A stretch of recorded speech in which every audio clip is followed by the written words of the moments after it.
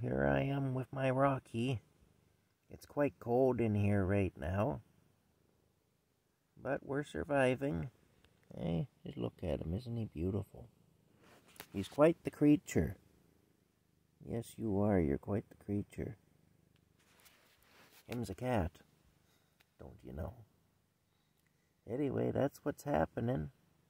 Rocky and I are hanging out together here, trying to stay warm. Having a bit of success trying to stay warm, but not a lot, but a bit. We're cold. At least I'm cold. I'm pretty sure he is too.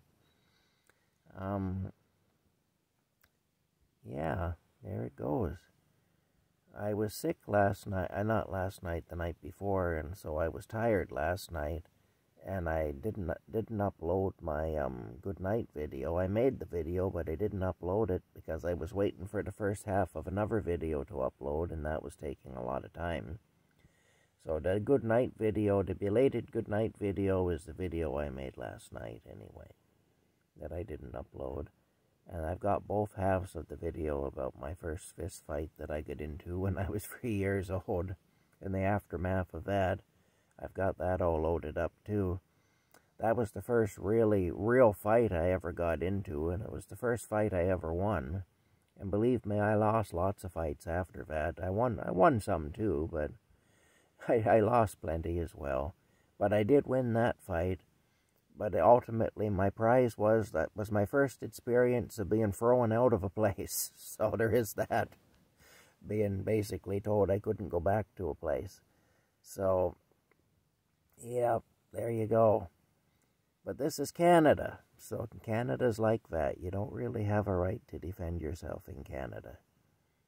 The bully is always right in Canada. So, you know, if somebody wants to push you around and when you stand up to them, then you're automatically a bad person, because that means that you've escalated the confrontation and you are a troublemaker.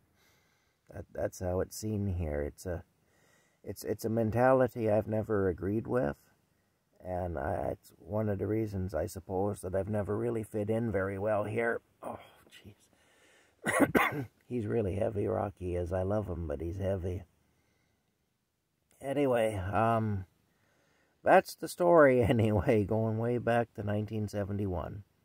And it's been an ongoing thing ever since, and probably it will continue to be, because I'm not likely to change, and society isn't likely to change either.